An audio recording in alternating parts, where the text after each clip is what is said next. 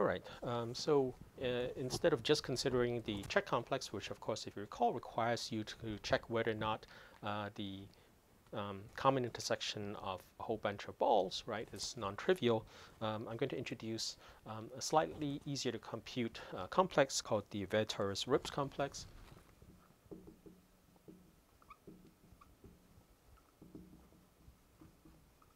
And then I will say something about how those two things are related to each other. So instead of checking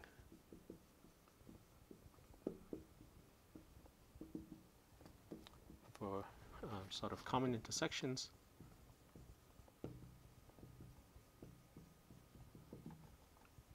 right, we can consider complexes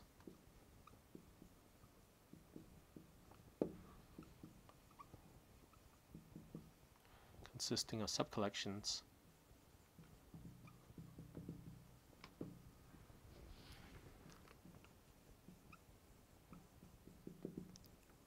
where you only require that all pairwise intersections between elements of that set are non-trivial.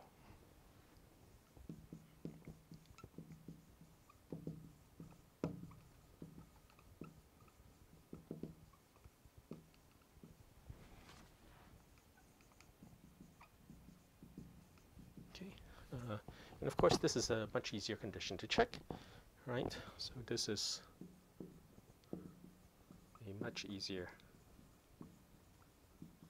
condition to check.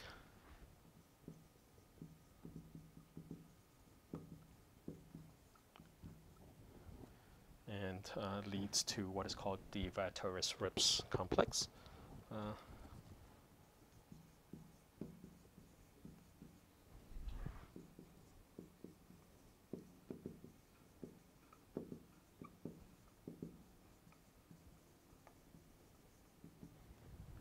Of S and R. Okay, and this consists of all subsets of points of diameter at most 2R. Okay.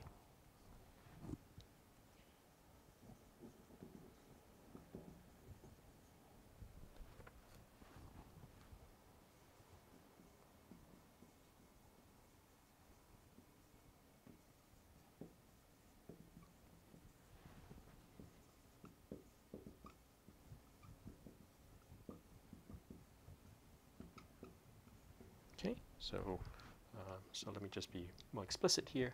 So this is the Vietoris-Rips complex for radius r, right? This is the set of collections of points, okay, so with the property that the diameter of that collection of points is less than or equal to 2r.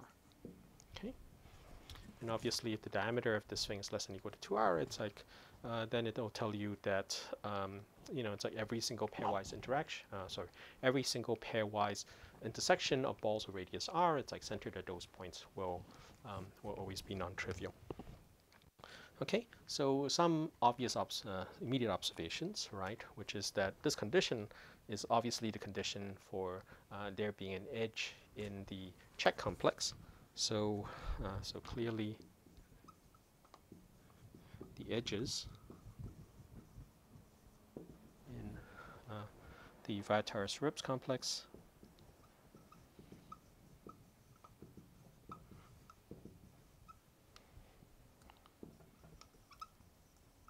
are the same as the check complex.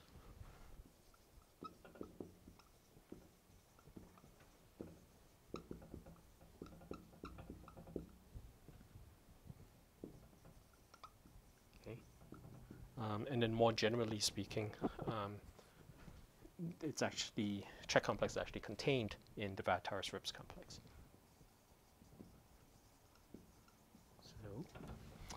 So the check complex of radius r, right, is contained in the Vietoris-Rips complex.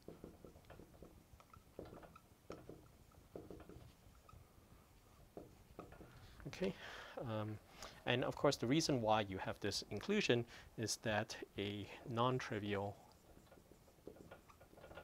common intersection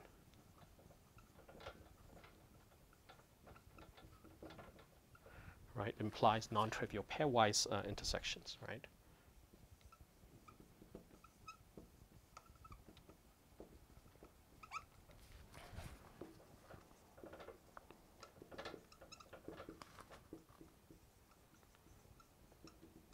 Because if you recall, the condition that something is in a check complex, right, is that imagine if you had 3 sets.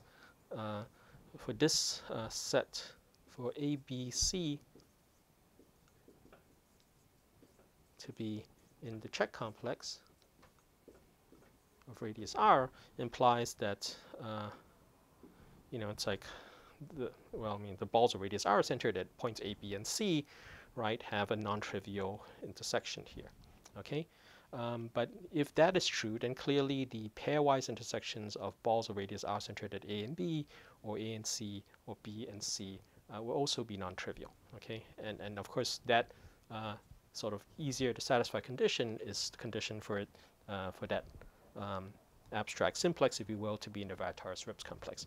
So in any case, what that tells you then is that anything in the check complex of radius r is going to be in the Vietoris-Rips complex of radius r as well. Okay, so now the question is it possible then to have the Vietoris-Rips complex be contained in some other check complex, perhaps of a larger radius? Okay, so that's basically what is called the Vietoris-Rips lemma, and I'll state it. It's like, but I won't prove it. Okay, so let me just state this.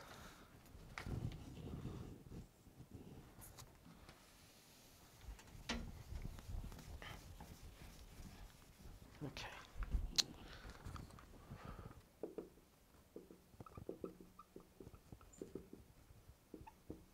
So the Vietoris-Rips lemma says something like the Vietoris-Rips complex is contained in some other check complex. Okay, so let S be a finite set of points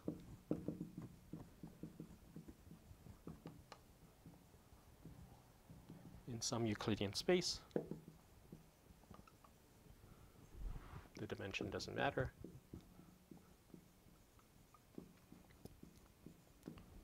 Okay, and then we need r to be greater than or equal to 0.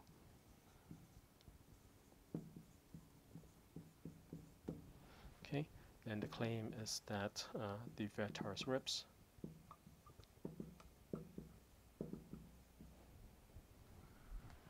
of R is contained in the check complex of radius square root 2 times r. So this is a constant multiple, obviously, of the r, but it's independent of the radius. Okay, and then the proof I'm not going to sort of discuss, but you can look at the textbook if you're interested in this.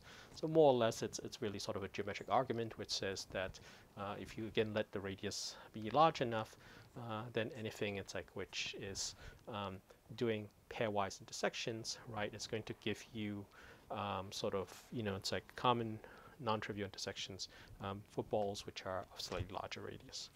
Okay, so let me just stop here for a minute.